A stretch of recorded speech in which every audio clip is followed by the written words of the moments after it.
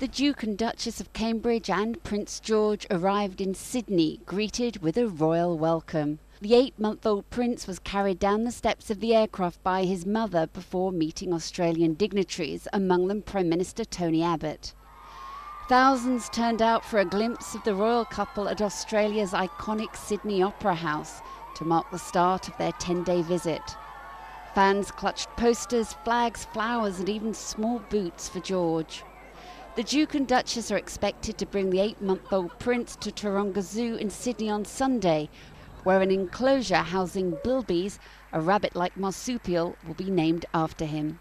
I suspect George's first word might be bilby, only because koala is harder to say.